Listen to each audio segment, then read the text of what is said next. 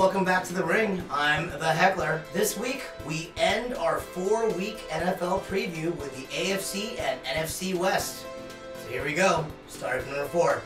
In 4th place, to really no fault of their own, and this week they almost beat the Jets. I thought they were going to beat the Jets, but they didn't. They almost beat them. The Raiders are going to finish in 4th place. They're going to finish 6-10 overall. I think about 2-4 in the division. It's not that the Raiders are bad. It's just everyone else is a little bit better. And I mean, after all, they're the Raiders. They're going to get more penalties in the end. They're just going to finish 4th. Sorry, Raider fans. Better than 2-14, though, right? Just above them, finishing 3rd, it's going to be the Kansas City Chiefs. I know, Chiefs fans, you're like, what's going on? Last year was an aberration. You had Alex Smith. You didn't really pass the ball to Dwayne Bowe. Your defense saved you in a lot of games. You're finishing 3rd. Not going to be that bad of a record. Probably 8-8, 7-9. I'm thinking 7-9. Probably in the division, 3-3. But you're finishing 3rd because the 2 teams ahead of you, they're just that much better. Now, finishing just ahead of the Chiefs, finishing 9-7 and 4-2 in the division, San Diego Chargers. They're going to finish 2nd, possibly fight for a wild card. I'm not even sure, but they're finishing 2nd. I think they start early this year and they kind of fade late. I know that's really weird saying the Chargers, because they don't start really well and they fade late. But I think they flip the script. They're going to come out like a house on fire. They're going to start off maybe 4-1, 4-2, whatever it is, and then the season's going to catch up to them. So 9-7, 4-2, 2nd place. Now, winning the division, to no one's surprise, Denver Broncos. They're not going to be the dominant force they were last year, even though the offense is still going to be really good. They're probably going to finish about 12-4, maybe 5-1 in the division. They might lose one game to Kansas City, maybe in Kansas City. But, you know, Peyton Manning, 1 year older. He is what he is, but he's still 1 year older. The receiving core, they're going to be solid. It's just going to really come down to, can Monty Ball really be a #1 back? I don't know if he really is. He's a legit back in fantasy, but I don't know if he's really a #1 back in the NFL. I guess we'll see as the season progresses. But the AFC West shouldn't be a problem for Denver, as they're going to claim probably a #1 or 2 seed in the AFC.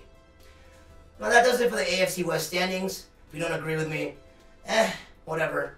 Next is going to be the individual player awards. So for the coach of the division, it literally comes down to Denver's John Fox and Mike McCoy of San Diego. And I mean, all things being equal, if San Diego is going to make that run to 9-7, possibly a playoff spot, then I give the nod to Mike McCoy, just based on his talent versus John Fox.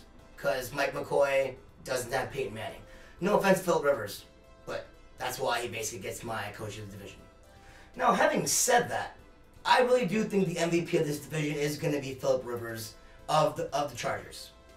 Philip Rivers, I mean, he has, what's the right word for it? Suffered through a lot of his career. Because, I mean, he's a big leader with no followers. This year, though, he has a lot of followers, and he's still the leader. So, in the end, if they do make the playoffs, even if they don't, 9-7 is good enough for me, for Philip Rivers to be MVP of this division. The newcomer of the division in the AFC West has to be Emmanuel Sanders. I mean, how lucky can a guy get? He leaves Pittsburgh and Ben Roethlisberger, who's kind of a scrambler. He's kind of a big, loafy guy. He has a good arm, but he's no Peyton Manning. He basically gets to replace Eric Decker. And I mean, Eric Decker, he might have a good career in the Jets uniform, but you're leaving Peyton Manning. What were you thinking? Anyway, that's the newcomer of the division. All right, Raider fans, we're getting to you now. The rookie of the division is going to be Derek Carr. I know, you guys are cheering. I give you a thumbs up.